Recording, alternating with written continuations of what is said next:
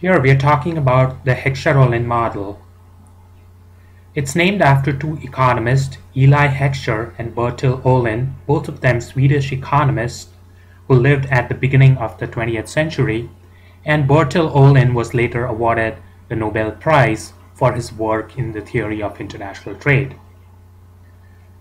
So what is this Heckscher Ohlin model? It helps us predict a country's pattern of trade based on its endowment of factors of production.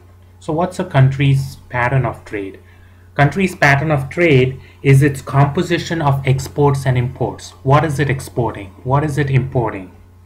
Endowment of factors of production is what kind of factors of production does the country have? Labor, capital, and in what proportion? Does it have a lot of labor? Does it have a lot of capital?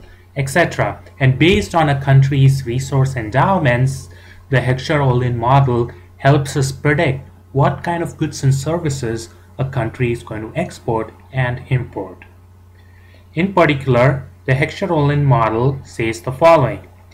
A country will export goods that are intensive in its relatively abundant factor and will import goods that are intensive in its relatively scarce factor. Now, what is this intensive in its relatively abundant factor? Well, that is what I'm going to define next. So let's assume that there are two countries, let's call them A and B. There are two goods, let's call them X and Y, and those two goods are produced using two factors of production, K, which stands for capital, and L, which stands for labor. Now suppose this inequality is true. Then we would say that country A is the relatively capital abundant country. So what exactly is this inequality saying? So first let's try to understand what these symbols mean. K subscript A refers to the total amount of capital, the capital endowment of country A. Similarly, L subscript A refers to the total endowment of labor, that is the total amount of labor in country A. And K subscript B and L subscript B refer to the same things in country B. So what is this K subscript A or L subscript A telling us? What is this ratio telling us? It is telling us the capital labor ratio in country A. It is also telling us the amount of capital in country A per worker or unit of labor, how much capital there is per worker in country A. And similarly, this ratio is telling us the amount of capital in country B per worker in country B. So if there is more capital in country A relative to labor, then we say that country A is a relatively capital abundant country. Note that we are not merely comparing the absolute levels of capital in country A and B. What we are comparing is the capital per worker or the capital labor ratio in the two countries. Now, if this inequality is true, then it follows that this inequality is true. Okay, you can do a little bit of algebra to arrive at this inequality.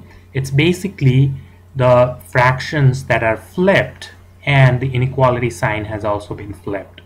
So now this is telling you the amount of labor per unit of capital in country A, and similarly the same thing in country B. So what is this inequality showing us? It's showing us that in country B there is more labor per capital than in country A, which means that B is the relatively labor abundant country. So if one country is capital abundant in this model, the other is automatically the labor abundant country. Once again, we are not comparing merely the total amount of labor in the two countries. What we are comparing is the labor divided by the capital in the two countries. Okay, now let's take the goods X and Y. If this inequality is true, then we say that X is the relatively capital intensive good. So now once again, what are these symbols telling us? K subscript X stands for the amount of capital used in the production of 1 unit of good X. Similarly, L subscript X stands for the amount of labor used in the production of 1 unit of X. Okay. So if there is more capital used per worker in the production of X than in the production of Y, then we say that X is the more capital intensive good. Okay. There's more capital per worker being used to produce X than it is used to produce Y. Okay, you need more capital. So X is the capital intensive good. Once again, we are not just comparing the total amount of capital used, we are comparing the capital relative to the labor. And if this inequality is true, automatically this inequality is true. Once again, the fraction, the numerator and denominator are flipped and the inequality sign is flipped. So if K over L ratio for good X is greater than K over L ratio for good Y, then L over K ratio for good Y will be greater than L over K ratio for good X. Okay, so more labor per unit of capital is used in the production of good Y than in the production of good X, which means that Y is a labor intensive good. Okay. Notice that countries are abundant, either labor or capital abundant, and goods are intensive, either capital or labor intensive. Okay. Intensive is a characteristic of goods, while abundance is a characteristic of countries. Now, according to the Heckscher Ohlin model, which country do you think will export the capital intensive good? Okay. Of course, it will be the capital abundant country. And the capital abundant country will import the labor intensive good, because remember the Heckscher Ohlin model says that the country always exports goods that are intensive in its most abundant factor, and it imports goods that are intensive in the factor it is not abundant in. Okay? A is not abundant in labor. Okay? It's the relatively scarce factor in A.